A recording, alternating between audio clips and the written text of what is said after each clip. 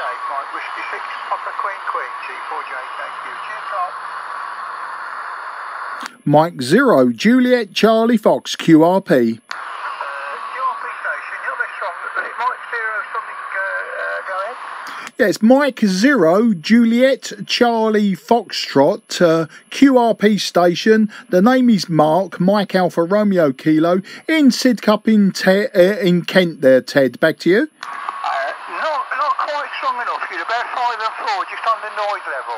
But I've got your QRP. A bit of QSP, so give it a go. My name is Ted, located 12 miles northwest of Leicester.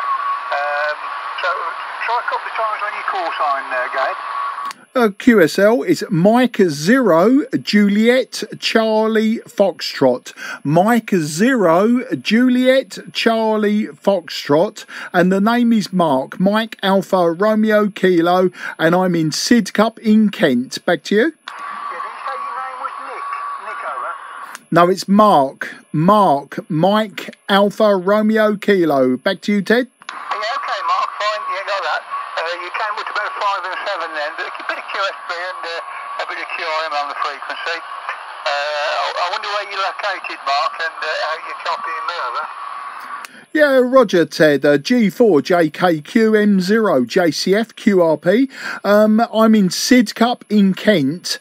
Sidcup in Kent, so about 12 miles south of London, and just running about 4 watts from a Chinese micro SDX antenna. You're 5 and 9 plus to me. The QSB drops you to about 5 and 7 there, Ted. G4JKQ M0 JCF QRP. Okay, Mark, fine. What power was it? Was it 2 watts or 20 watts over?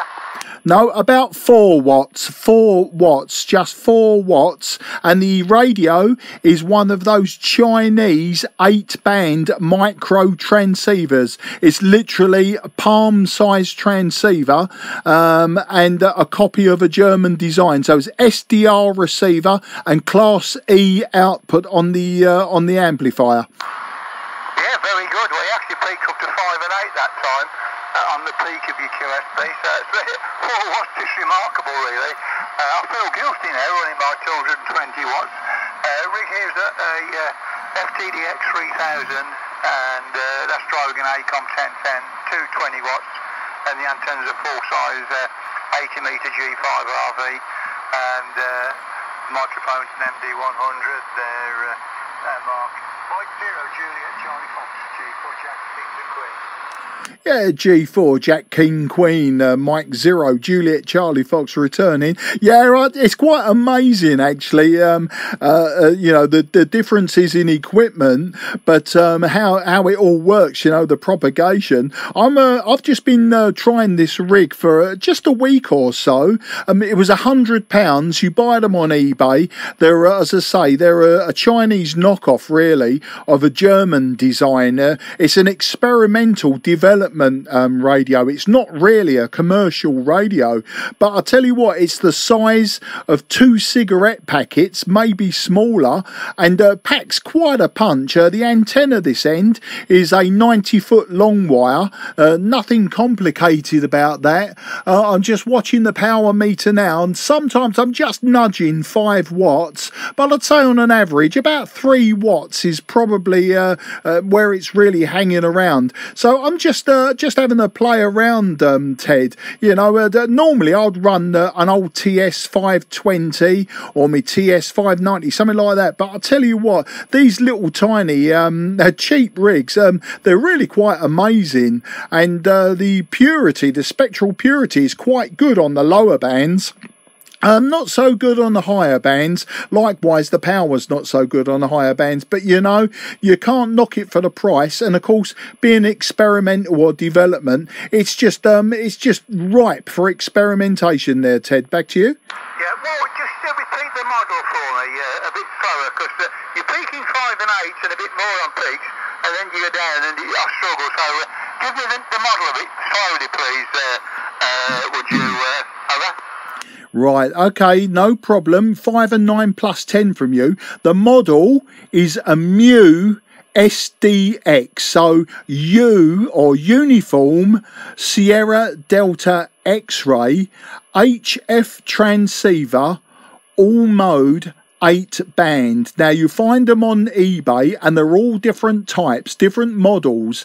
The one I've got is black, about the size of half a VHS tape or 2 cigarette packets. It's got the display on the front, a rotary encoder and 2 tiny buttons called menu and exit. That's the best way to describe it.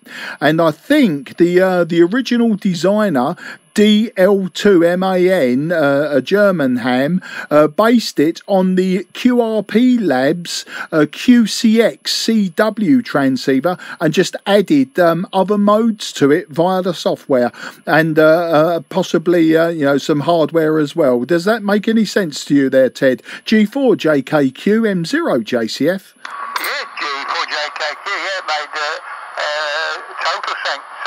That's fantastic. It sounds nice as well. I'll take a look at that.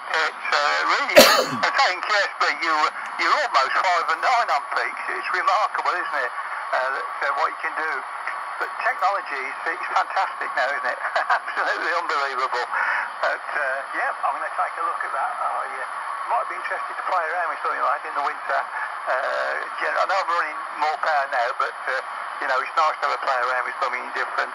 Anyway, I'll still get a few more reports. I think the band's going to be on the change now, and this frequency's become a bit noisy. So unless there's anybody else wants to give us a call, I think I'm going to cue us while there.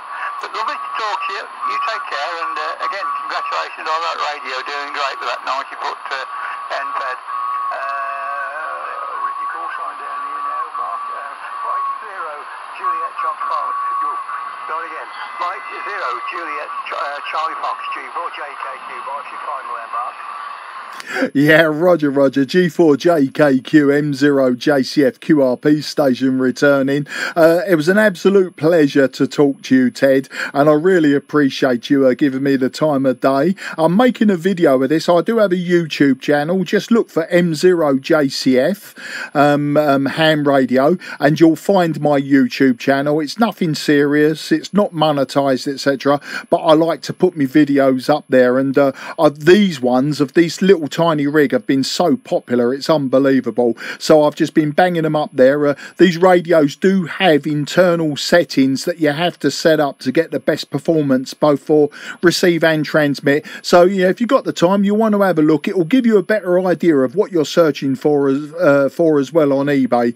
All the very best, mate. 73 to you and the family. Have a great weekend. Look forward to catching up with you again, Ted, and I'll say bye-bye for now. G4JKQ M0JCF QRP station going clear. Cheers again, Ted. I'll just switch my computer on. 73 G4JKQ. Clear of Mike Juliet Charlie Fox G4JKQ. Just checking the frequency. And there you go. TX Drive 2. Noise gate 0. PA bias minimum is 20, PA bias maximum is 150. I've got the attenuators on 0 and the AGC is turned off. Could probably do with being on fast when you have a big QSB and a lot of swing on the signals, but yeah, it's just really fantastic. As you can tell, when he's plus 10, he's really loud. When he's sort of 7 or 8, he's quite listenable. With a fast AGC, that would probably sort a lot of that out. But you know, I'm having too much fun now with the settings that I've got to start mucking things about. M0JCF saying thanks for looking at this video. Cheers.